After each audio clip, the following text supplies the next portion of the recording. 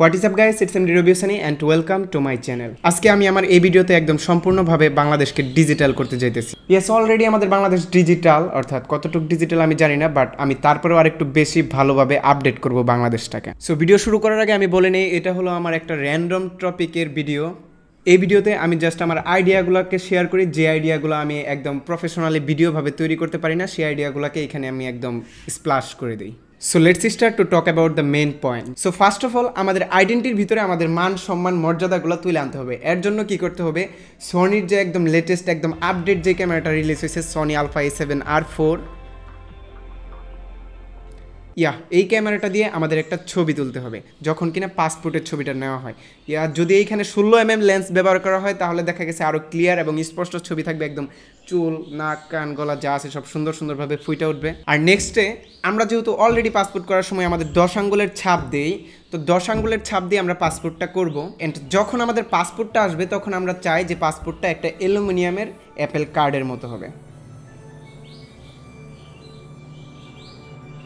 এই যে অ্যাপেল কার্ডটা দেখতেছেন, সম্পূর্ণ এই অ্যাপেল কার্ডের মতোই আমরা পাসপোর্ট চাই। জাস্ট এই অ্যাপেলের লোগোর জায়গায় বাংলাদেশের লোগো থাকবে, আর এই নামের জায়গায় আমার নাম থাকবে, MD রবিউস Sunny. So all over আমাদের পাসপোর্টের লুক লাইক হবে এরকম, অর্থাৎ দেখতে আমাদের পাসপোর্টটা হবে এরকম একটা মাস্টার কার্ডের মতো অ্যালুমিনিয়ামের। অলরেডি বাংলাদেশের ভিতরে এরকম একটা পাসপোর্ট আসার কথা, যেটার নাম হবে ইলেকট্রনিক পাসপোর্ট। আর অলরেডি আমরা কিন্তু স্মার্ট কার্ডগুলো পাইতেছি এরকম, এটা প্লাস্টিকের, বাট স্মার্ট কার্ডগুলো প্লাস্টিকের, বাট আমরা চাইতেছি অ্যালুমিনিয়ামের পাসপোর্ট। দেখছো আমি কতটা ডিজিটাল করতেছি বাংলাদেশের।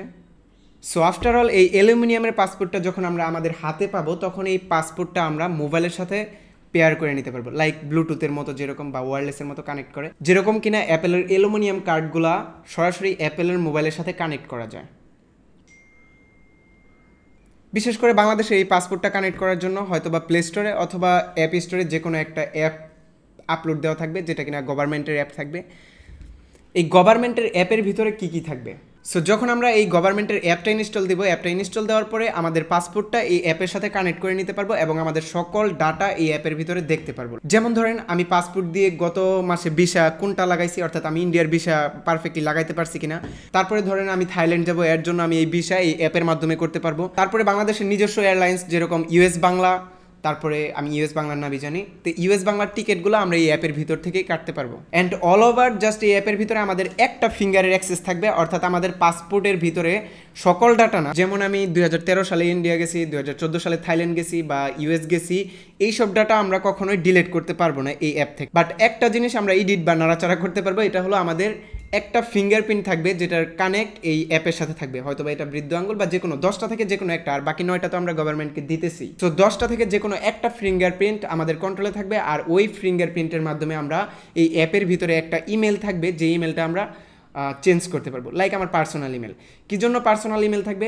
যখনই আমি এই অ্যাপের ভিতরে দেখা গেছে যে এই পার্সোনাল ইমেলটা দিয়ে রাখবো, তখন গভর্নমেন্ট থেকে আমাকে বলবে, সানি তুমি যে সরকারি চাকরিটার জন্য অ্যাপ্লাই করছিলে, এই চাকরিটা তোমার হয়ে গেছে। অথবা রবিউস সানি, আপনি যে পাসপোর্টের জন্য অ্যাপ্লাই করছিলেন, এই পাসপোর্টটা কনফার্ম হয়ে গেছে আপনার। অথবা রবিউস সানি, আপনি ভোটার আইডি কার্ডের নাম চেঞ্জ করার জন্য যে আবেদনটা করছিলেন, এটা কমপ্লিট হয়েছে বা এটা পেন্ডিং আছে, প্রসেসিং আছে। তো আমার এই জিমেলের ভিতরে এইসব ইমেলগুলো আসতে থাকবে। সো অল ওভার এই একটা ইলেকট্রনিক পাসপোর্ট দিয়ে আমরা অনেক টুক করে ফেলছি। এখন দেখা যাক যে এই একটা ইলেকট্রনিক পাসপোর্ট দিয়ে আমরা কী কী করতে পারবো। যেরকম ধরেন নগদ, এটা হলো বাংলাদেশের ব্যাংকের একটা শাখা নাকি, বিকাশের মতোই। সো এই নগদটা আমরা এই পাসপোর্টের ভিতর দিয়েই চালাইতে পারবো। তারপর বিকাশও এই অ্যালুমিনিয়াম কার্ডের ভিতরে সেট আপ দেওয়া থাকবে, অ্যান্ড ডাচ বাংলা আরও যত ব্যাংক আছে সবগুলো এই অ্যালুমিনিয়াম কার্ডের সাথে কানেক্ট থাকবে। এতে করে আমরা যে কোনো ব্যাংকে যাব, আমাদের এতগুলো এটিএম বুথের দরকার নেই, ডাচ বাংলা বিকাশ সব আলাদা আলাদা এটিএম বুথের দরকার নেই। আমাদের জাস্ট একটা ইলেকট্রনিক পাসপোর্ট, যেটার ভিতরে একটা শাখা থাকবে ব্যাংকের, ওই একটার ভিতরে আমরা স্ক্র্যাচ করে টাকা তুলবো, ওই একটা এটিএম বুথ থেকে আমরা টাকা তুলবো।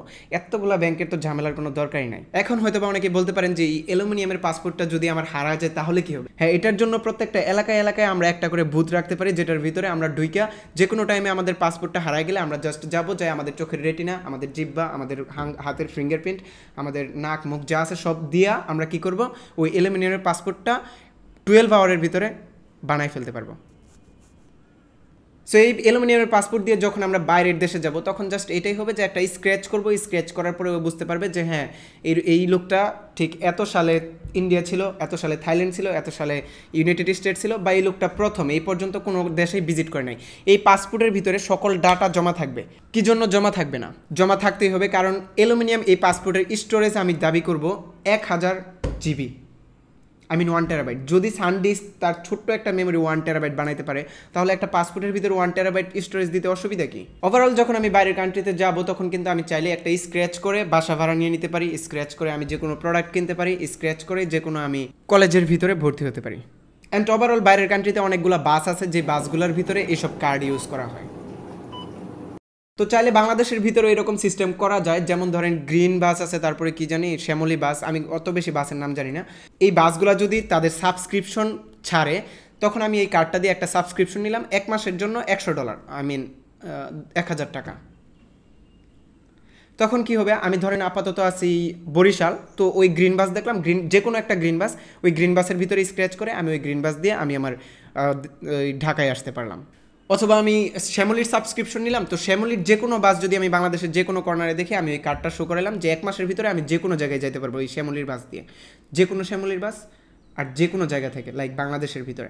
তখন জাস্ট আমি কার্ডটা একবার স্ক্র্যাচ করবো অ্যান্ড তারপরে আমি মুভ করা শুরু করবো আমার যে জায়গায় ইচ্ছা। সো এই এতটুক যে কথাগুলো বললাম, এই সম্পূর্ণ কাজগুলো অলরেডি বাইরের কান্ট্রিতে চলে, শুধুমাত্র পাসপোর্টটা তাদের ডিজিটাল হয় নাই। বাট বাংলাদেশের ভিতরে এখনও অনেক জিনিসই এখনও ডিজিটাল হয় নাই, আশা করি হয়ে যাবে, আই হোপ যে 5 বছরের ভিতরে। তবে আমার কাছে এটা ড্রিমের মতো লাগে, মাঝে মাঝে মনে হয় যদি এটা হতে পারতো, অর্থাৎ এরকম যদি হতো তাহলে কীরকম একটা বেটার একটা জিনিস হতো। লাইক যদি আমরা পাসপোর্টের ছবিটাই আলফা A7 IV দিয়ে তুলতে পারি, তাহলে আমাদের নিজের ছবি এরকম একটা কোয়ালিটি ধরবে, লাইক মানে তখন আর ওই রকম মানে পাসপোর্টের ছবি দেখে মানুষের আর দয়া মায়া জাগবে না, তখন মনে হবে যে না, he is a man. At last আমি জাস্ট ছোট্ট একটা স্টোরি শেয়ার করি। সৌদি আরবের ভিতরে অলরেডি এরকম একটা সিস্টেম চালু আছে, না এরকম না, যে এরকম একটা কার্ড সিস্টেম চালু আছে যে ওদের 3টা কার্ড থাকে, লাইক বড় বড় প্রেসিডেন্ট বা বড় বড় যারা অনেক ধনী বা উচ্চবিত্ত বলতে পারেন। সৌদি আরবে তো আবার এক না একতন্ত্র, যা রাজার পোলা রাজা। সো ওই সৌদি আরবের ভিতরে এরকম একটা সিস্টেম আছে যে ওরা 3টা কার্ড দেয়, লাইক আপনাকে 3টা কার্ড দেওয়া হলো, এই 3টা কার্ড থেকে যে কোনো একটা কার্ড নিয়ে আপনি যদি যে কাউকে বলেন যে আপনার এই বাড়িঘর আমাকে দিয়ে দেন, ওই কার্ডটা শো করলে বাড়িঘর দিয়ে দিবে। বা সরকারি যে কোনো একটা গাড়ি দেখে আপনার মনে হলো যে এই গাড়িটা আমাকে দিয়ে দেন, একটা কার্ডটা শো করাবেন, আপনাকে গাড়িটি দিয়ে দিবে, কিন্তু ওই কার্ডটা বিনিময়ে ওনাকে দিয়ে দিতে হবে। অর্থাৎ ওই কার্ডটা অমূল্য, আপনার যেটাই দরকার আপনি জাস্ট কার্ডটাকে শো করে দিয়ে নিতে পারবেন। সো এরকম বড় বড় যারা উচ্চবিত্ত থাকে তাদের একটা করে কার্ড থাকে, এরকম 1টা 2টা 3টা করে কার্ড থাকে, যে কার্ডগুলো ওরা ইউজ করতে পারে, যেগুলো কিনা অমূল্য। It's not just any business card. This card will save you in about any situation, anywhere there are Arabs.